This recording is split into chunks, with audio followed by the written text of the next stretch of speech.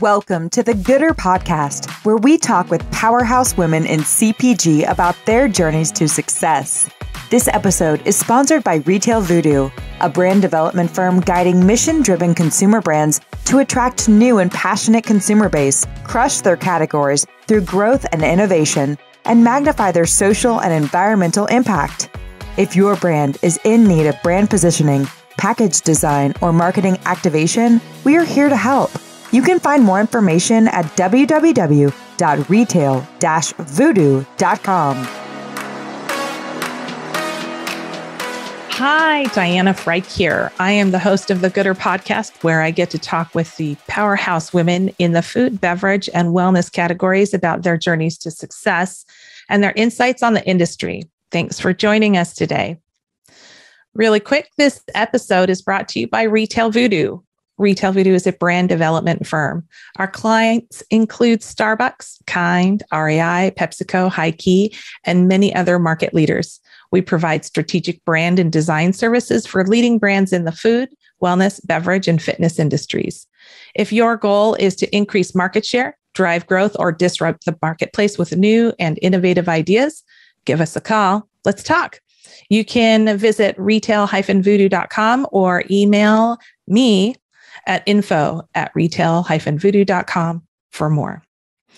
Now, before we get to meet our guest officially, I'd like to just do a quick shout out to Miss Pertite Spencer of IO Foods, who made this introduction happen. IO Foods has introduced the love of West African food to American freezers, quick, easy, healthy meals that will delight the foodies and food explorers alike. Learn more about what Pertite and IO are up to at io-foods.com. Hi, IO. We love you. We love you a lot. So today we get to meet Miss Regina Anderson, who is the executive director of the Food Recovery Network, where she is responsible for setting the vision, strategy, and all fundraising efforts. Is that right? All fundraising efforts? It's a team effort, but yes, I set the strategy for that. Yeah, always grinding. For over a decade, Regina has worked in the nonprofit sector, committed to social justice issues because she believes it is in this sector that she can make the biggest difference and that people are the engines of positive change. Love that. Overall, the Food Recovery Network's goal is to support higher education and to be the first sector where food recovery is the norm, not the exception. But Regina won't stop there. Businesses, events, public institutions also have a role in reducing food waste at the source. They have a role to recover their surplus food, and Regina wants to ensure they are integrated within the vibrant food recovery network to make that happen. Well, Miss Regina, welcome.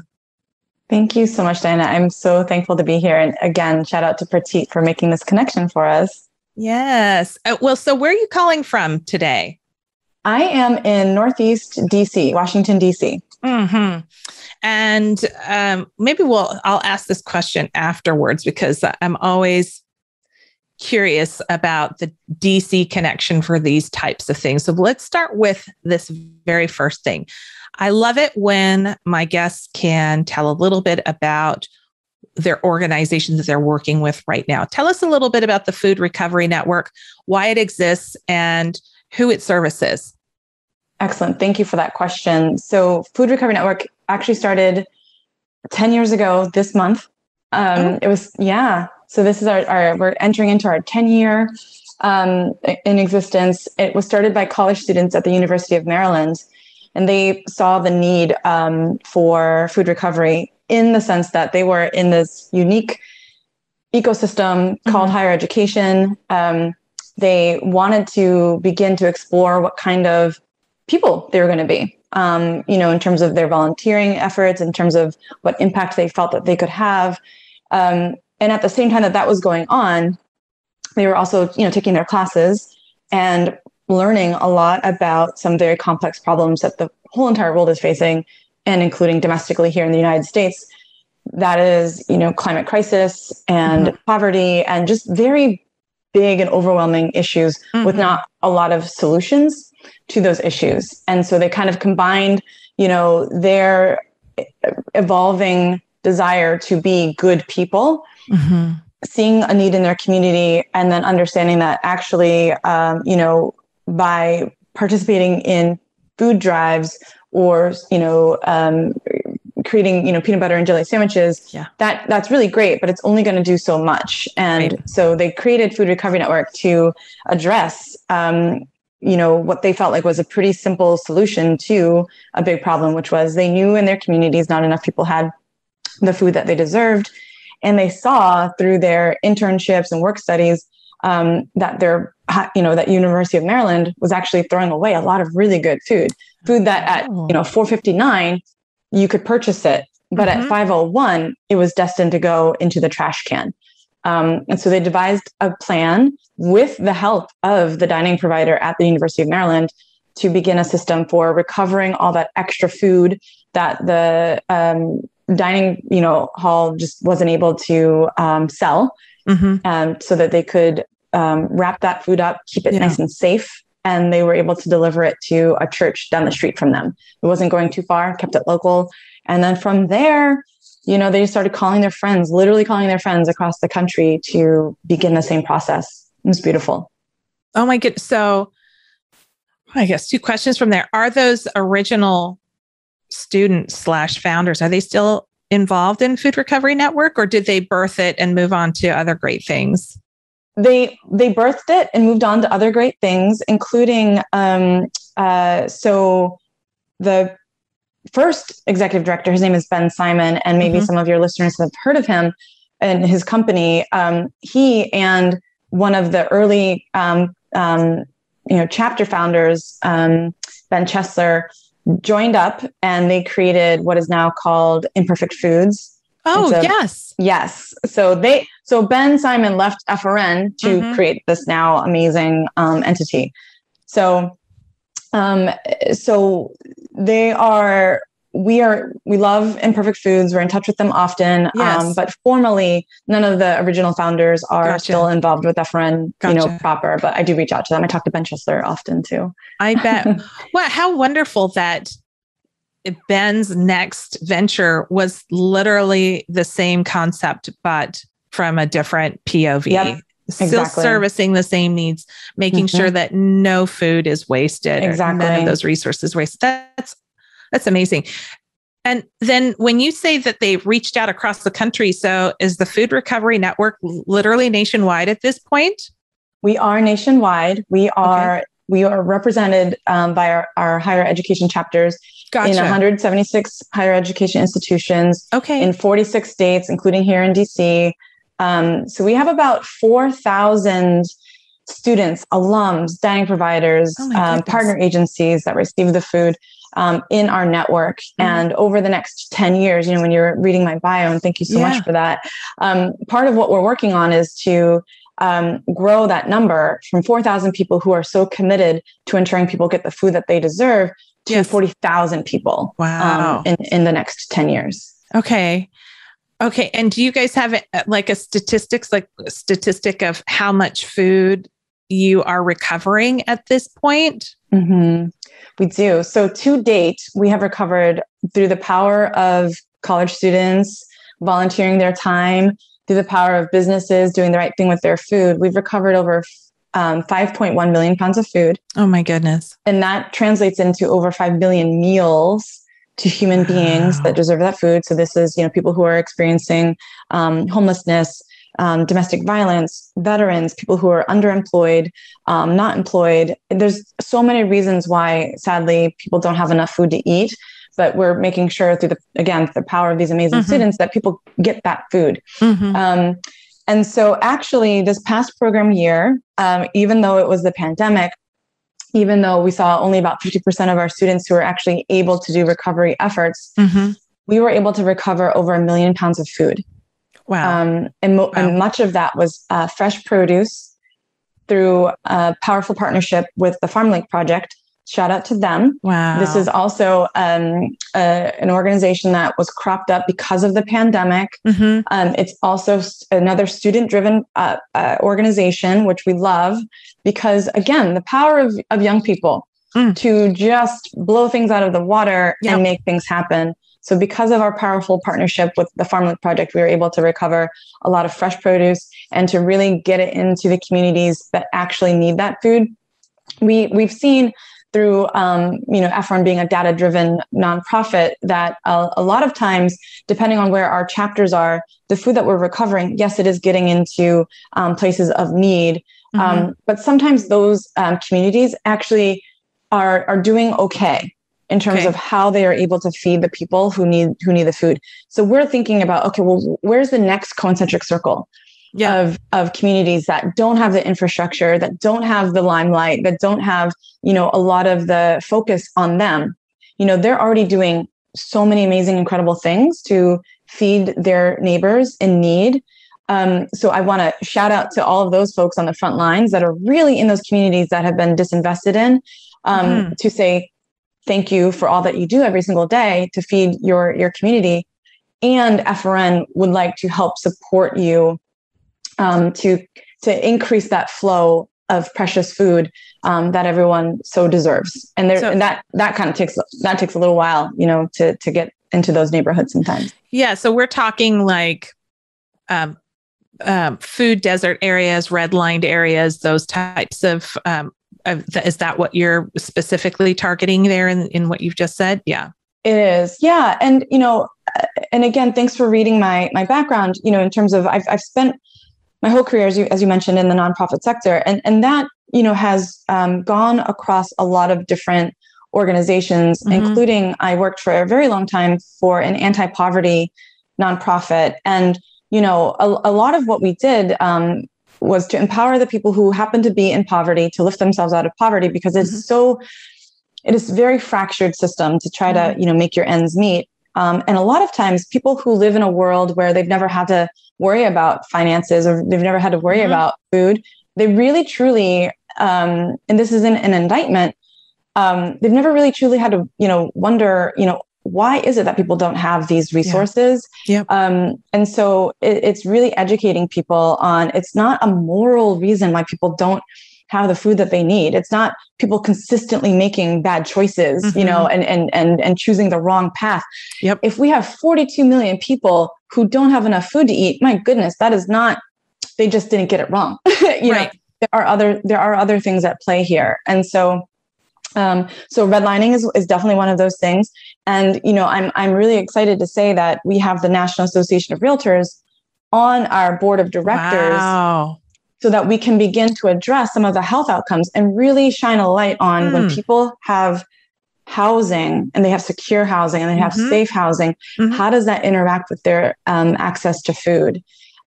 We've had conversations before, and this is a learning journey for me as well, around when we use words like, food deserts, food apartheid, food swamps, lots of people describe the situation of lack of access to food consistently in a lot of different ways. And, I thank everyone when they correct me. I say this all with like humility and out of respect. So at the end of the day, though, why don't people have the ability to get food and get it fairly quickly without having to take 3 buses, which is expensive. And sometimes you just don't have the money to take those 3 buses to get to a grocery store.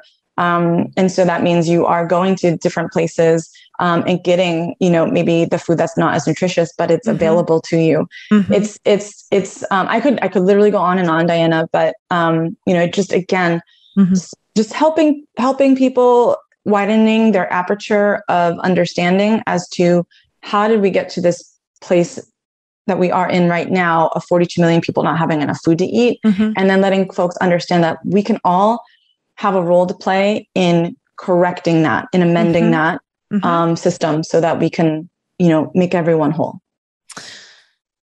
Right. I that's like a whole webinar series. I think we could probably, right. Let's do it. And it's so hard because sometimes we can even get lost in the how did we get here, because going backwards isn't how we're going to get out of it. So we want to understand how we got here, but we now have all sorts of tools available to us to literally eradicate this scenario. Yes. So when you're thinking about this, I'm hearing food service, I'm hearing hospitality. How are you working with CPG brands, or are you yet in your efforts? And please do illuminate and educate me. CPG brands. Consumer packaged goods. So products that you buy at retail. Yes. Oh, yes, absolutely. I will say, thinking again about the anniversary that FRN is embarking on, being around for 10 years, we do see a lot of, just real quick, speaking of packaged brands, a lot of really cool companies that are coming up that are using surplus food or parts of food that might not have been consumed to further contribute to the amount of food that we have for people to eat. Yep. And I do want to give a shout out to Matriarch Foods for their work. Incredible. But in terms of, consumer packaged goods, we have seen with the pandemic that actually a lot of our higher education institutions are moving to these grab and go, situations. And it's all, we are prepared to recover any kind of food, okay. And we already started with the hardest part, which is prepared foods. So this is food that was hot or was cold, keeping it at temperature. So, when we think about packaged foods, we are equally prepared to recover that as well. And, we do lend our voice to legislation that is out around, date labeling. So some of these packaged goods, it's very confusing to people as to, is this still okay and safe for me and my family to eat? So we're trying to, make that easier for people to make decisions about, the food that they have, so that we're not unnecessarily throwing away perfectly good food, and that grocery stores aren't pulling perfectly good food before they need to. But consumer packaged goods is, a really great way for, in terms of shelf life for some of the nonprofits where we donate the food to, because not everybody has a stove, not everybody has a microwave, not everyone has the ability to, keep fresh foods fresh. And so it's all about dignity, respect, and getting the right kinds of foods to the people that need it. Yes. I'm working on a personal project right now in school where we're working with, haven't started the project yet, so I don't want to disclose who it is, but we're working with an organization that is getting people that is dealing with transitional housing. So temporary housing, getting those skills, getting those items that they need, and moving into permanent housing. And the biggest challenge we have there is not all of these living situations allow for food preparation. And so there is a need for either meals delivered or consumer packaged products that are heat and eat microwave, but have a nutritional value to them, because the other element is some of these folks, depending on why they became homeless in the first place, may not even have some of the food prep skills. A microwave is going to be their primary for a long time in that meantime. So I think, it sounds like you guys are kind of on the front end of could possibly be a resource for brands that are wanting to create brands recovering produce and other kind of food, but then also could help use you as a conduit rather than creating a whole separate entity to move product, and even educate. Even education, because as we have found in the work that we've been doing, that Retail Voodoo does, is that most adults get their education through marketing and advertising unless they're actively seeking it out. If your group, your audience that you've decided doesn't fit your target, doesn't fit your target audience, let me say that a different way. In naturals, our target audience are wealthy, educated, and typically Caucasian. And so we don't market traditionally to people that are outside of that. It's changing. Yes, it is. But we're not educating down here. And so if you can't educate, if you're not educating, they're never going to learn, continue that cycle based off of what we believe is happening and what is not happening. So lots to unpack there. I think your organization can be a conduit of education for consumer packaged brands to be either a better partner or to help better plan, or even just work in their own communities, it sounds like. We are definitely trying to do just that, Diana. And, we have a lot of resources to have those kinds of conversations and actually do that work. And, I just first, though, want to say thank you for what you're doing with the transitional housing organization. I can't wait to hear more about that when it's time. It's one of the things that I tell folks, again, the Poor People's Campaign, their numbers are 120 million Americans living in poverty. Again, they're not all just getting that wrong. No. The other part within that is, just as you said, when we think about people who are poor and living in poverty, there's a lot of assumptions that go along with that. And you hit on one of them, which is that they don't have any money. And that is absolutely not true. The money flow comes in fits and stops.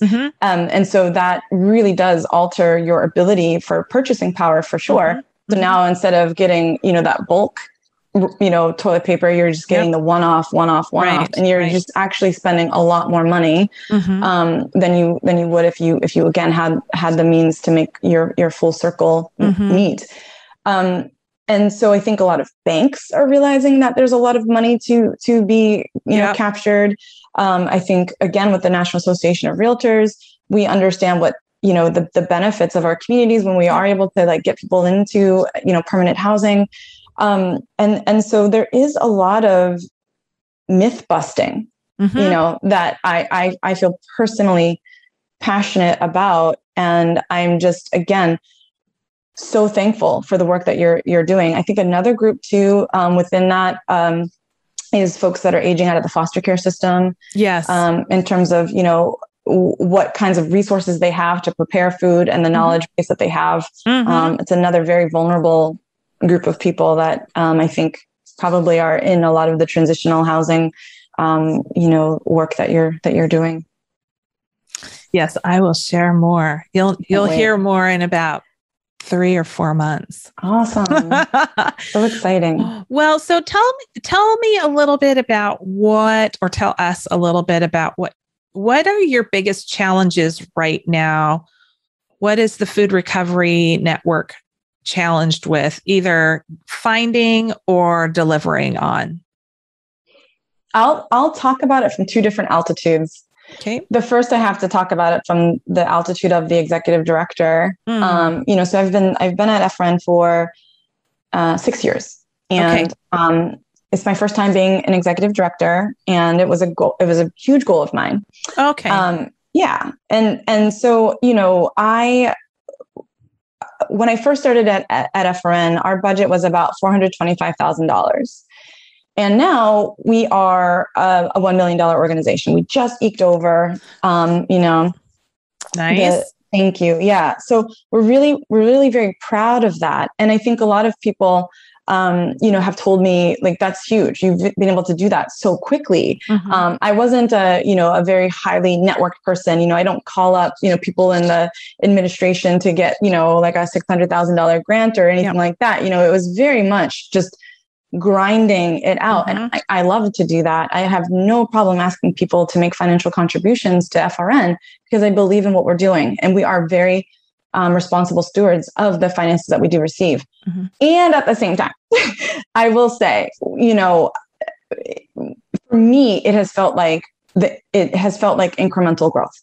Yeah. And so a challenge that I have is I have proven that we are financial stewards. I have proven the model of FRN. And when I say it is a team. Yes. It's not just Regina alone. We work as a unit, and it's an awesome unit. I love my team. We have proven ourselves time and time again. Most of the time, if we set a goal, we we surpass it.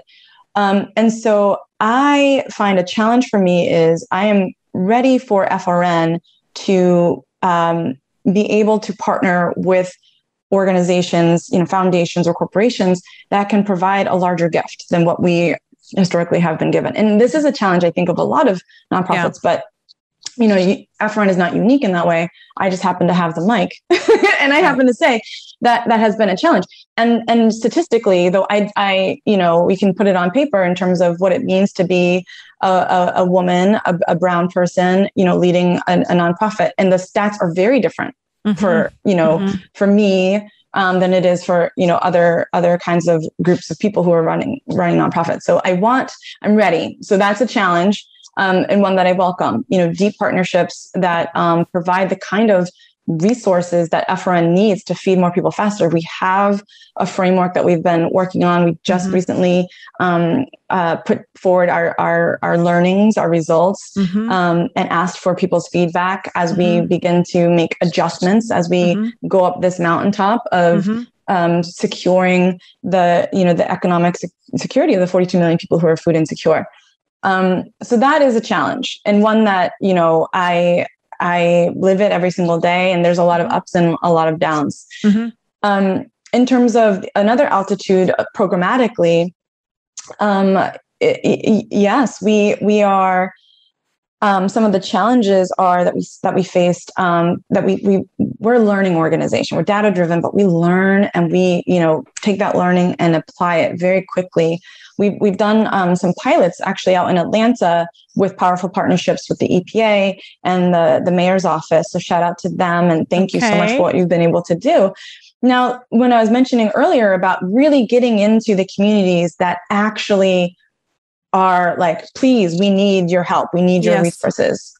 Challenges are, how to begin to build the infrastructure, how to identify, because a lot of us, if we don't challenge ourselves in our framework that I just mentioned, it's an equity-based framework.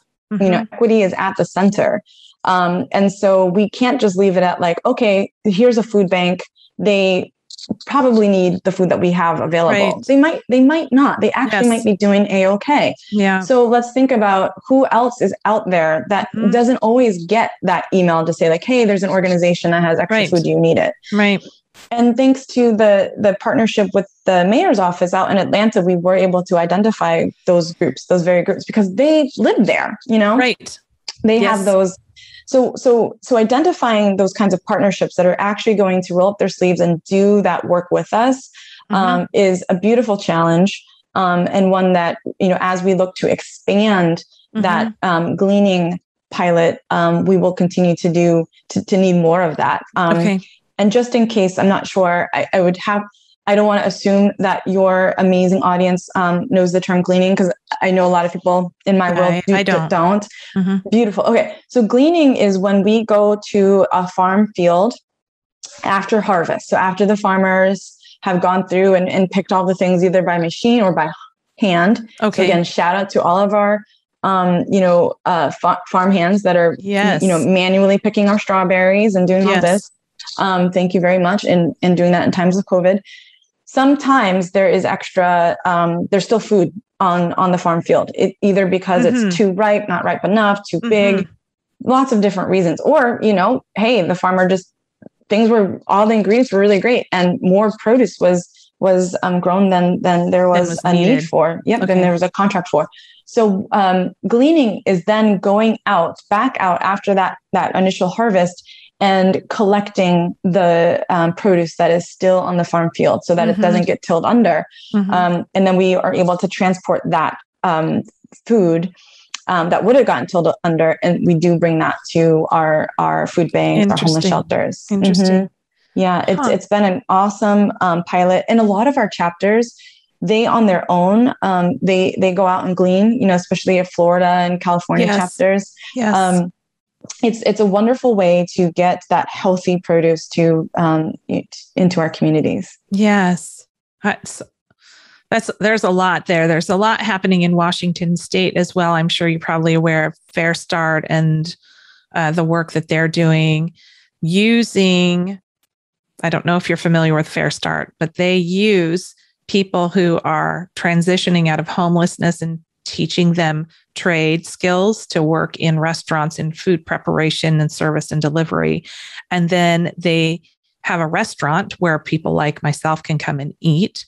But during COVID, when the restaurant shut down, they looked at their business model and said, we're going to start creating packaged and we're going to deliver. So they are delivering out into areas where there have been big needs, including the school districts. The Seattle Public School Districts received food, packaged meals for anyone, regardless of need, that you wouldn't have a need at all. But these amazingly prepared meals by people who are transitioning out of homelessness, delivered to neighborhoods and to areas of need. It's really quite outstanding how, as an organization gains momentum, the impact that it can have. So I can see how you guys are at least in the markets that are not like Seattle. Some markets are moving ahead faster because there's an appetite for that type of support mechanism, safety net structures versus other areas. But I can appreciate the complexity and the need states of trying to communicate in the needs and the production and the transport. And it's tough. And then thinking that you're going all the way down to the field. Mm-hmm. Like, that's a big deal. That we're not just recovering food off the shelf. We are recovering it from the entire food chain process. Exactly. It's pretty great. I love that model. And I'm so thankful that they were able to be so creative during, these unprecedented times, challenging times. There's, again, to use your phrase, there's so much to pull out from what you just said. And, I'm just thinking of a like-minded organization called Delancey Street Foundation in San Francisco, a very similar model where they have a restaurant that people who were experiencing homelessness can come and learn all of the different roles within that restaurant. And what I love about them is that they also have a barbershop. So they teach people how to, cut hair. Oh, hey. They have a mechanic shop. So they teach people how to be mechanics, and they have a trucking situation. So they then teach people how to drive the truck. So, and if the trucks happen to need mechanical support, then people are being trained on how to fix those cars. And we partnered with them for 3 years in a row. And again, unfortunately, due to COVID, we weren't able to partner because the event with which we partnered, it's called the Winter Fancy Food Show, thanks to Specialty Food Association. Yes, I'm sure it sounds very familiar in the line of work that you do. And so we would come in after that Winter Fancy Food Show, which is a trade show of companies all around the world displaying their food offerings. And at the end of the show, these are full-sized samples, either got shipped back, which is a lot of waste of natural resources, abandoned completely and thrown away. So we'd come through and, ask people if they would be willing to donate their product that they might have left over. We took all of that, year after year, 35,000 pounds of food, 27,000 pounds of food the first, year. And we were able to donate it all to Delancey Street Foundation. Love it. And because they have truck drivers, people who know how to drive the trucks, they were able to come, grab the food. It was gorgeous. It was a beautiful, wonderful situation. Oh my gosh. We'll do it again as soon as, things like that are possible. Well, Expo East is happening still? Question mark. I'm not sure. I mean, that's what they're saying when we're watching the COVID numbers creep up rather dramatically in Philly. So we'll see if that sticks. But for now, there are still organizations that are holding food shows. So I know you're stretched thin with an organization your size. To hit everybody up might be tough, but I want to just for a moment step back and learn about the Regina Regina's journey to this. Like, we definitely hear your passion and I love what you're doing. How'd you get here? Why here? How'd you get here? Is this something you've been wanting to do your whole life? Well, I'm very thankful, and I feel like I'm doing what I should be doing. And, it's been very recent that I have really begun to talk about my background. Mm-hmm. And, so I would talk about my, when I was in undergrad, my exposure to learning about AmeriCorps, which was, really what jumpstarted my even understanding what the nonprofit sector was, and that you can have a career in helping people. But I always omitted a particular fact about, who I am that I am now just like, I guess, leaning into, because it is the reason why I do the work that I do, which is I grew up in a working poor household. And it was pretty stressful for my parents. They worked shift work. And it was just never going to be enough. It was just never going to be enough. They did double shifts. They worked 7 days a week, a lot of times, or, just had a day off, here and there. And it just was never enough, and again, if anybody has ever, and I don't want anybody to ever experience this, but for those of us who have, what it's like, where you pause on paying this bill so that you can do something over here, which might be get your kids, clothes because they've outgrown all their clothes, or it might be, taking your kid to the dentist because, whatever it might be, you're always just sort of playing this board game of life. And it is extremely stressful. And while I was able to go to college, my sister and I were the first in our immediate family to go to college. I didn't really know what that was like. I didn't, have a vision for how that was going to improve my life. But I just happened to be a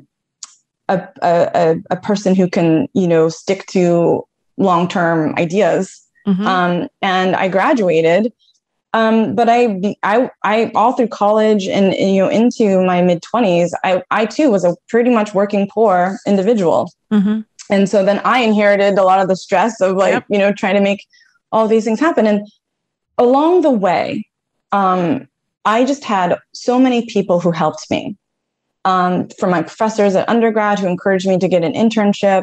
And I went on to one of my first jobs that I have was to help other people find internships, to, my best friend's family growing up that, just really encouraged me. They're the ones to say, like, what are you doing? You're going to college. Cause I hadn't even, thought about that. To, after grad school, when I was like looking for, my next steps, all the way down to this, there was this particular, group of people that would come in every once in a while, to the restaurant where I was waiting tables, and they were just lovely human beings. And say their bill happened to be, $75 across 6 people. Sure. They would basically leave me a tip of $150. And then just, and whenever they came, I wasn't expecting that at all, but they have no idea how many times they saved me. They have no idea how many times they saved me. And so I just, all the ingredients, all of this like life experience and setback and hardship and gems and, all of these things just is an inextinguishable fire inside of me that I'm here to ensure that people don't have to deal with this kind of crap. There's no other way to put it. It's just ridiculous. It's a huge waste of time. There's so much cortisol coursing through our veins. How many times have I woken up in the middle of the night just stressed out of my mind about money? Yes. And I'm working really hard. People are working really hard.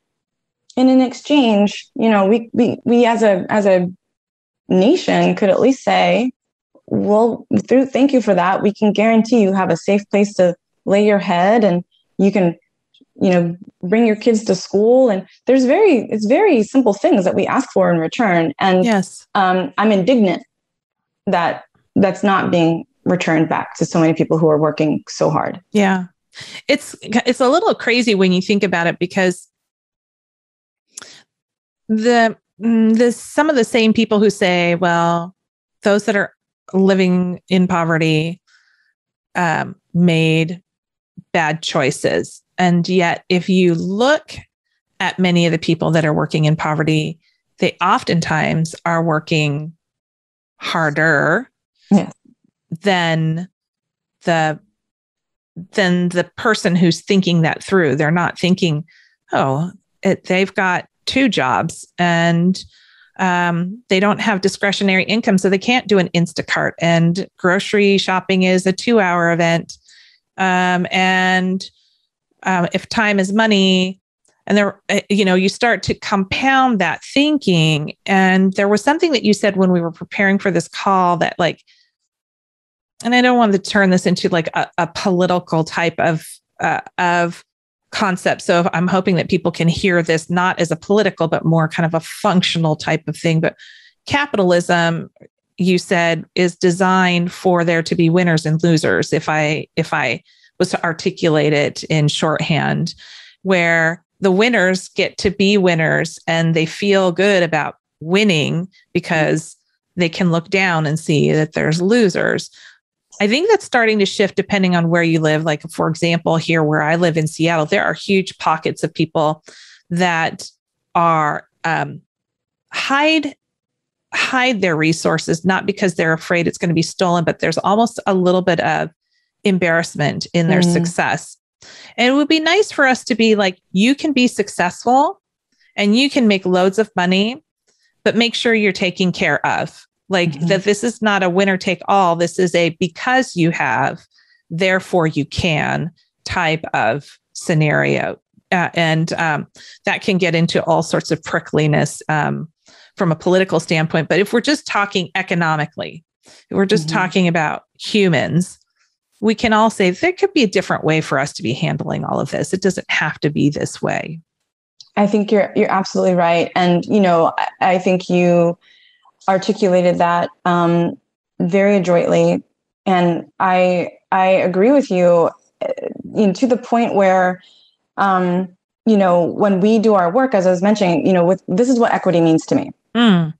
When we were working on our pilot in Atlanta, when we were finally able to identify a farmer, because that took a little while, we reached out to a lot of farmers and they're busy, but working. The farmer, they're working, they're not on their computers like we are, but the farmer Mike that we were able to begin our partnership with, we paid him a living wage to harvest the food and transport the food. We weren't asking them to donate that because farmers are already living in such tight margins. We want to be able to pay for the services. People want to be able to buy their food. That's the number one way people get their food. It's not donated to them. They buy it. Right. And we don't want it to be like, well, you can buy your food, but you can't buy your medication or whatever it might be, So that's what when your call to equity, that's what that looks like. That we're paying our farmers a living wage. And that when they do have surplus food, we're not trying to necessarily nickel and dime them. Right. So that it's not even worth it to them. Donations are amazing whenever we can get those, because it really does help in this extraordinary time of need right now. Absolutely. We definitely take donations, but we can also begin the system of, trying to pay people for their time, for their expertise, for the thing that they produce. And this, happens to be broccoli or tomatoes or whatever it is. And I think, no matter where you stand, we can all agree to that, and yes. So, the other thing too about, food recovery is that I think another thing that we can all agree on is everyone has the right to food. Yeah. And I don't care, what your politics are. It's not about politics. It's about being a human being and ensuring that people aren't suffering. And that's it. It's pretty simple. Well, I can appreciate your personal story. And I thank you for sharing that with us, because I know that's a tough thing to share with strangers. It's not easy, but I feel like I should. Thank you for creating that safe space for me to do that.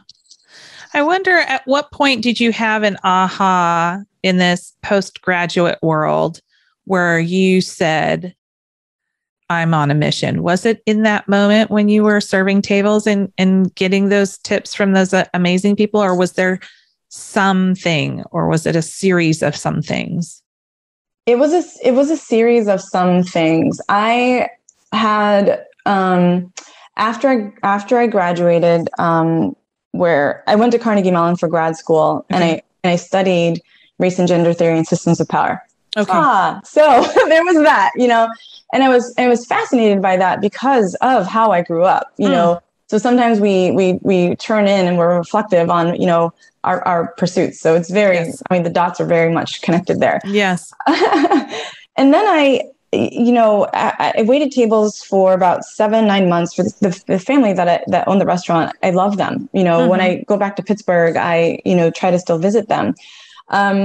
They were wonderful. And I learned a lot of things while waiting tables. It's a really great gig to have in terms of, being able to manage all kinds of different relationships in your time. And, it's a beautiful thing.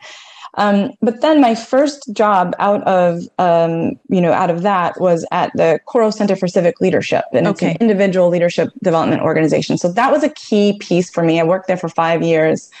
So I got like a ton of training, accelerated training on how to organize yourself, how to organize your time, how to organize teams, how to, look out into the community to gather resources that you might need. And we also partnered with an AmeriCorps organization project called Public Allies. And so they're the group that did a lot of reflection around, race and who gets to be a leader and who's at the table, and, how do you build your own table if you're not invited to a particular table? So all of those things were swirling around me. And at the same time, I'm very poor still. So I'm volunteering a lot, because I'm an extrovert. I just love, all these different things. My friends are very active, so that was like the ecosystem that I was in Pittsburgh. And so I couldn't afford to go to all these awesome galas and stuff. So I just volunteered to, work the registration table, which is the best because you get to talk to every single person. Right. Love it. And then over time, people started asking me to join committees, and I started joining boards. So another big swirl for me was that I joined 2 particular nonprofit boards, and I was on a bunch that were just awesome. But these 2 in particular were women. Shout out to Kim Everett and Christine Hawes, where I was able to just observe how they led their organizations, and I was able to take some good things from them, some very good things, because up until that point, you think about, does your boss inspire you? Do you get along with your, and I hadn't necessarily had that. Again, my time at Coro was amazing, but, truly, truly, truly making things like click for me was these 2 women. So all of that, came to be for me, where things started to make a pathway of, I feel more and more confident in my ability to see a long-term vision come into life, not today, not tomorrow, and not in, necessarily a year. And I have to say, when you grow up poor and you're thinking about even a simple concept of, I just don't want to be poor anymore, how are you going to do that in a fractured system? It takes years. And so I am an extremely patient person. I'm an extremely patient person when it comes to, I will harness what I see in the future that I know that other people agree on should be the future. I will harness that, because soon that future is the today. And that's how that all kind of happened for me. Wow. Yeah. I think it's kind of a crazy question where I ask, what's that one moment? Because it's really never a one moment. The one moment is really a tipping point, a series of events. So I get that. I want to ask a little bit. There was something that you and I also talked about when we were discussing, when we were preparing for this, and it was talking about the diversity gap within organizations, specifically in leadership, within organizations like the Food Recovery Network. And you had an insight there on how it impacts the people that you serve.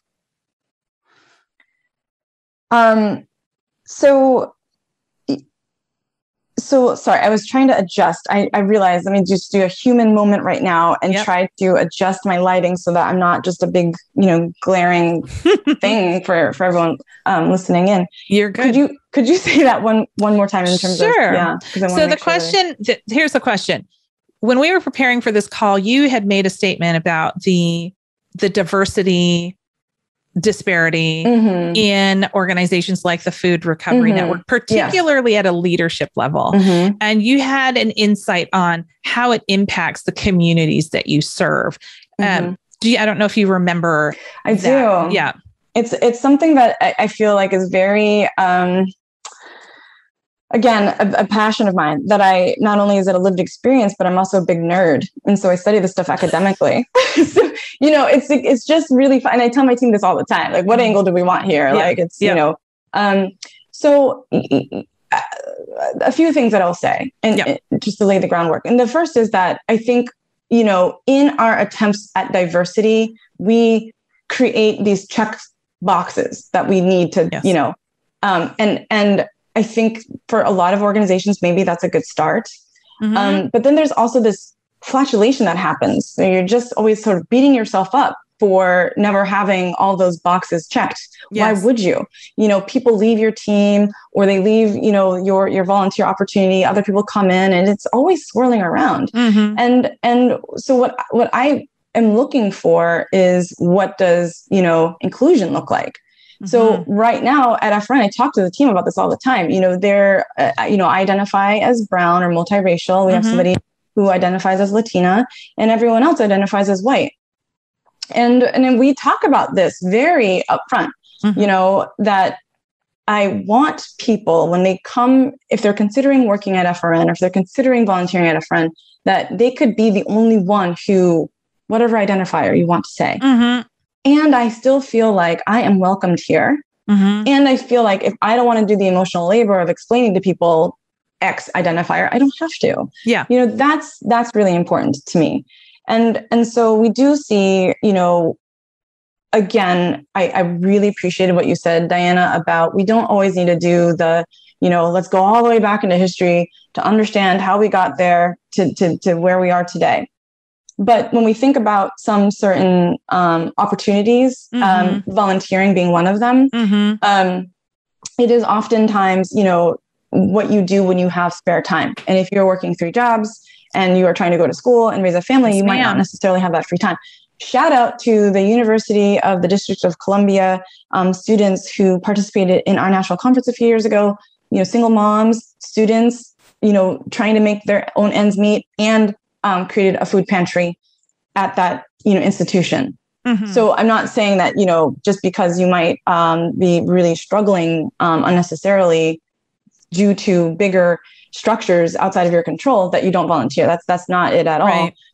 But sometimes it is more amenable to be able to do something like volunteer. It is more amenable to do something like go on to higher education if your parents have done it, if they're able to, pay for it, or even, pay for whatever their financial contribution is. And then suddenly it's like, okay, well, we look around, who are our friends? They kind of all have the shared experience. So when I mentioned about how FRN first started, it was literally people calling their other friends at higher education institutions. So for me, that also means, okay, who are we not talking to? Or who's trying to talk to us and maybe we're not listening. And so it just behooves me to ensure that I'm not trying to check boxes just to check boxes, but it behooves me to understand, authentically the needs of people across the country when it comes to food, when it comes to what they're already doing. And that's, for me, how we can start to begin to be more asset-based, as opposed to these folks weren't at the table, now they want to be at the table. And that means something bad for me. That means something's being taken away from me. No, it is actually 1 + 1 can equal 5. It really can. And so it's moving away from that, scarcity mindset of, when we think about widening the circle for more people, our knee-jerk reaction isn't to shut the door because something's going to be taken away from us. That's not what's going to happen. That's not what's going to happen. Well, when you think about your journey to where you are now and the work that you do, what kind of advice do you like to give people who are considering a similar path or similar work? What do you like to tell them? So thank you for that question. Mm-hmm. I really appreciate that. Mm-hmm. As I mentioned, I love young people. Mm-hmm. I love, this, 18 to whatever year old, Mm-hmm. On up. Mm-hmm. Just find it's such a fascinating and fun time in life. And, Mm-hmm. the sky is the limit. And I want to make sure that we keep it that way. Yes. I don't want, people always say when you get older, then, you're all your joy and no, let's keep that. Let's keep it. Let's keep those ideas going, yes, ma'am. Right. So the advice that I give folks is a few things. Try a lot of stuff. And I know that, people are now doing internships when they're like, in junior high. But try a lot of stuff and don't assume that because you have your first job out of college that it's going to be the right fit for you. Over time, I've seen a lot of people who are just very not happy in their jobs or in their fellowship. That's happened at a friend. They're just not happy there because it's not a good fit, but you don't know that until you try it. Yep.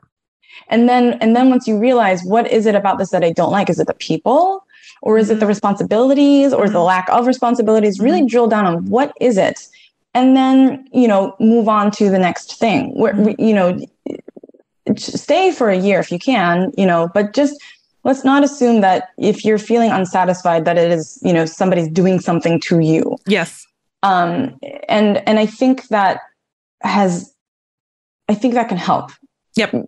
So that people aren't just like, I don't want to see people leaving the nonprofit sector because it doesn't, one job doesn't feel like a good fit. And I will say, we know that before the pandemic, the nonprofit sector was seeing a lot of people entering into that sector because so many people, at the end of the day, want to make a difference in the work in which they endeavor.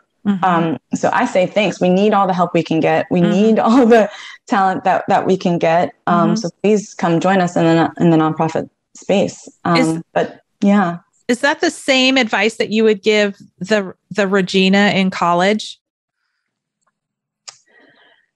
No one's ever asked me that. I love it.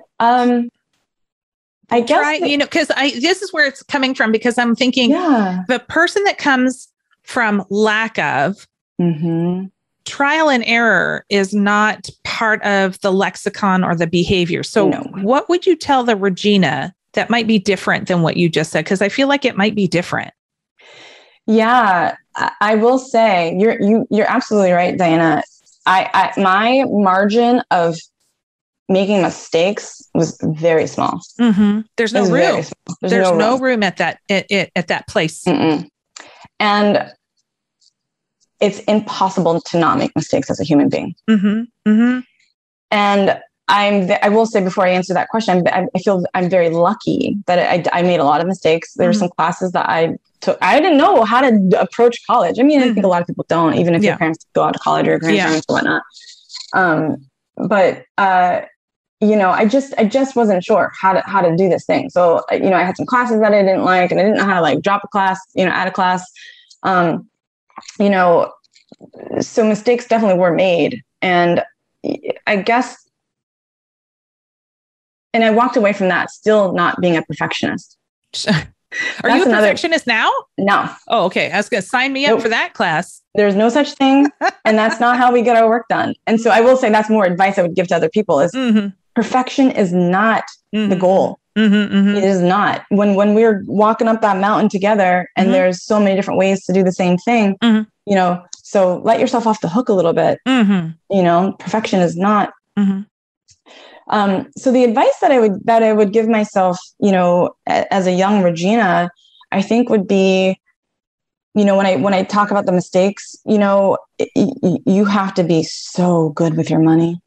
You have to be so good with your money. And if you're really good with your money, then you get a flat tire and there's no money for that. Or if you, whatever it might be. So I think that I would say, within all of that, it sounds kind of draconian to know that not everything is within the scope of your control. Yeah. If you have to go to a dentist and you don't have dental insurance and, that's $400 for this or that. I think I would say my advice would be to learn a bit more about finances. Okay. It's something that my parents didn't talk about. Okay. They probably, just when you don't have a lot, it's not like a common conversation that, families have. So I think it definitely would be that. And I think there's more financial literacy that's happening at younger ages. And I'm just so thankful to know that that's happening. But okay. I think that would be it. Okay. Yeah. Kind of boring, but no, it's practical though. Like if there is a foundational element that you don't have that is going to, and it's a simple foundational element that's going to be able to catapult you. Why wouldn't you want to have that bit of information? It could be boring as sin. I mean, you got it. It's just all there is to it. Right. So okay. True. Check the box. Yep. Get some basic financial literacy, and libraries are doing that type of thing for free right now. Yep. So thank you for that. Thank you. Well, Ms. Regina, our time is almost up. There's a few questions that I like to ask everybody. These are pretty quick, but they typically are the fun part. So you've already given us some interesting facts about food recovery, people living in poverty. Is there some sort of, I call it a happy hour fact, something that when you share it with people who are outside of our industry, whether it's in nonprofit or in food production and food manufacturing, that when you tell them, they're like, oh, I had no idea this is like super huge. Do you have a happy hour fact?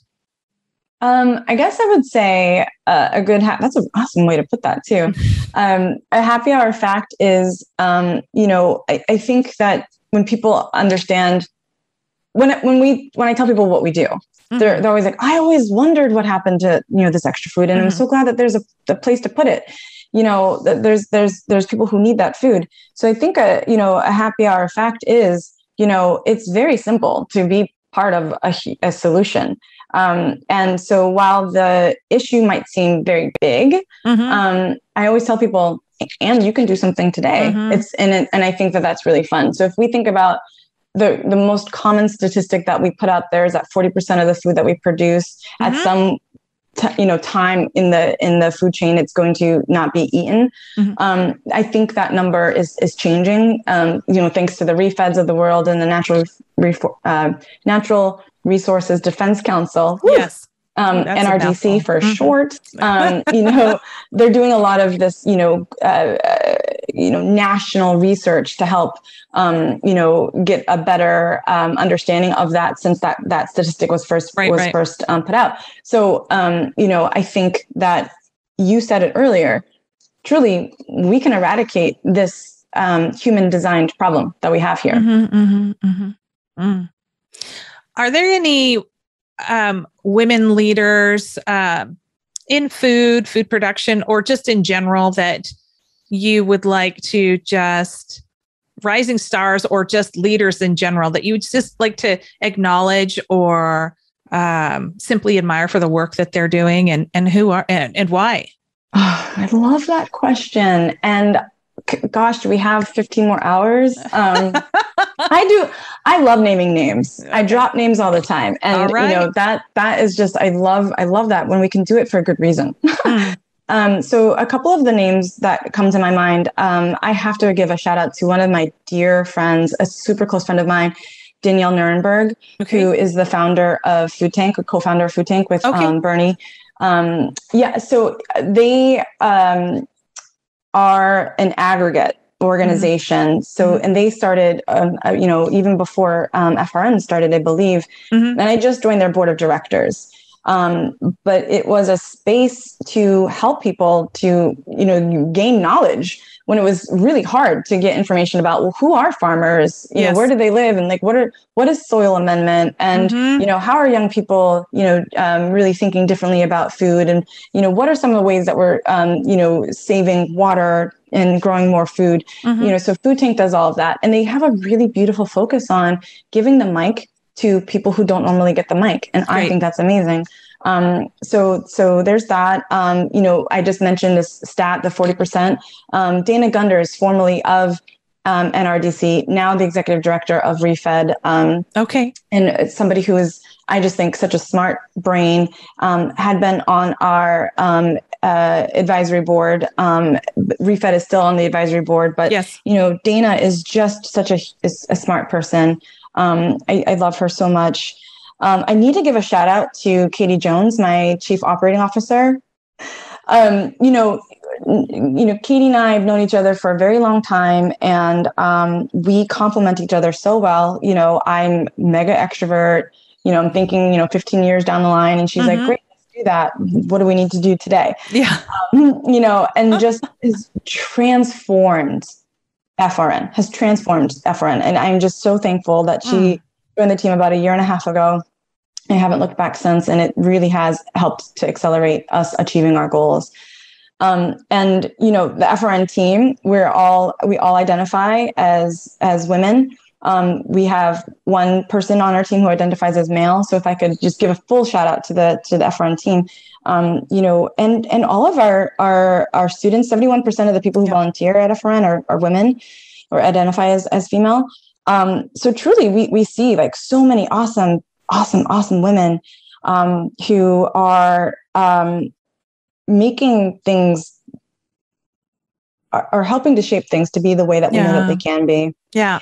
And it's gorgeous. And I one last thing I will say, that I do know that there's a lot of folks who don't identify, that have different identifications on the they're not binary. Yeah. And I love that we can say that now, and it's not like such a shocker. And I look forward to working with all different kinds of communities and all different kinds of identifiers, and you just wanted to put that out there as well. So thank you. Yeah, thanks for that question. Yeah.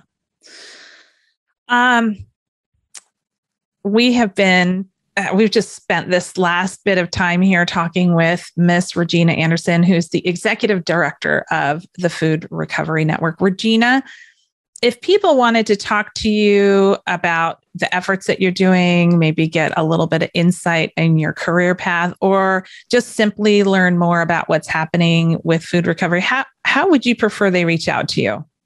So I hope that everyone does reach out to me. I love talking, as you can see. I love talking with you, Diana. Please be in touch with me. I have jobs for you to do. I'm sure you have resources for me. Yes. Let's keep the conversation going. So, one of the best ways is to just, you can email me. I think the best way is to email at info@foodrecoverynetwork.org. And I say that because, like a lot of us, we're really inundated with email, and I want to make sure that we don't miss anything. So there's that. Please go to our website. There's all kinds of information there that you might find. I hope that's helpful to you, foodrecoverynetwork.org. I'm on social media. Regina DM is my personal Twitter. I'm on Twitter all the time. So I hope that people feel like they want to continue the conversation. And thank you for creating that on-ramp.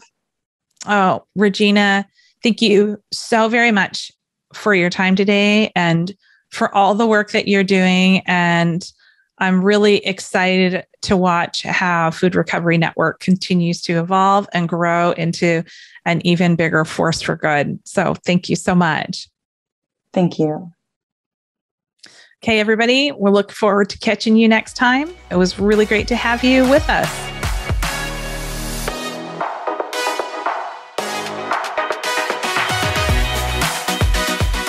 We hope you enjoyed this episode. And if you haven't already, be sure to click subscribe and share with your network. Until next time, be well and do gooder.